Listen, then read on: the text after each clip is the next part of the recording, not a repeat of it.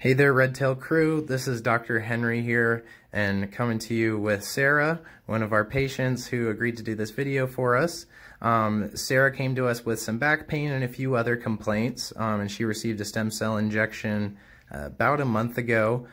Sarah, can you just tell us a little bit about when you came to see us, how your pain was affecting your life and robbing joy from your life?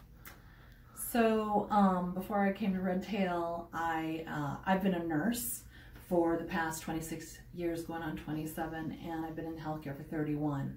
So pretty labor-intensive work, and my pain level had reached points of where the pain would become so intense that I'd actually vomit from the back pain. Because, you know, when people are sick, you can't just stop moving. You have to keep going and pursue, you know, their best health. So originally, I think it was on Facebook, I saw your ad for the free luncheon, and I'd done a lot of research on stem cell already. And so for me, this was kind of like divine timing. I spent I was up to, I would say at least 75% of my days were pain filled, with a standard of 6 to 7 being an average day. And that was not acceptable to me. That was, it prohibited exercise. I still was able to do quite a bit of exercise, but I had days where I just couldn't do anything. I was just gonna have to lay down most of my day. So that's what brought me here, was the magical luncheon. Right. I happened to have the cash at the time and knew that that's what it would be, and a great need. Right. Well, sometimes God works in mysterious ways, even through Facebook, I guess. I would say so. So, Sarah, for the next part, can you just walk us through a little bit of what the process was like after you signed up? I know you came in and had an exam. Can you tell me after that what the process looks like? So, yeah, I signed up and literally came to your office the very same day of my luncheon. Then we did some intake. So we basically examined what were my limitations physically, how much flex, extension, I guess weight or resistance I had, which there was a lot of weakened parts, especially on my right side.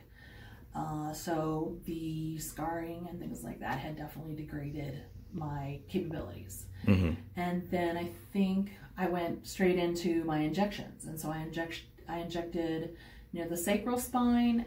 So I have degeneration L3, 4, 5. So I went right at L4, and then at just at S1 lumbar. What is it? What's the last lumbar? L5. L5 is the last. Okay. So yeah, I think S2, L4 for my injections. Gotcha. And so really on the scale of pain, you know, as a nurse, I believe it's better to give than it is to receive. So I've never been a fan myself, but it wasn't that bad at all. Gotcha. And then everything thereafter with all the therapies and the, I guess what I've found is that it's really breaking down the scar tissue. So it's not to say that you aren't still going to be sore, especially after your appointment. But the fact that I wake up, instead of waking up and not being able to move or having to go get in the bath or take things that make me tired. Right. Yeah, that's really powerful. I don't do that anymore. That's really great, Sarah.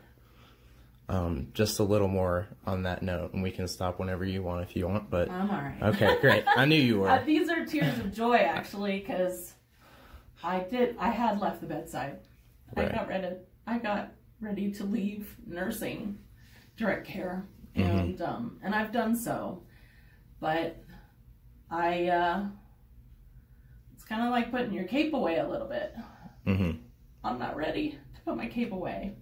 I still have amazing feats that I can achieve, and so I'm really excited, not just for this next year of all the developments from my stem cell, because I know it keeps working and gets better and better and better over the course of like 10 months. And I can't wait for those days. And I've got my RV up and running, and I'm going to go buy myself a new pickup truck, and I am going to go back to the bedside. It'll probably be next spring. Awesome. But yeah, I'm doing my strengthening and improving my body now that I can physically work both sides equally. That helps. Yeah, it does. Fantastic. Awesome, Sarah. Well, I think that's pretty much all I really needed. Thank you so much. I really appreciate you sharing your story and helping us reach other people. That's what we're all about here. So. Thank you. It's made a real difference. I recommend it highly. Great.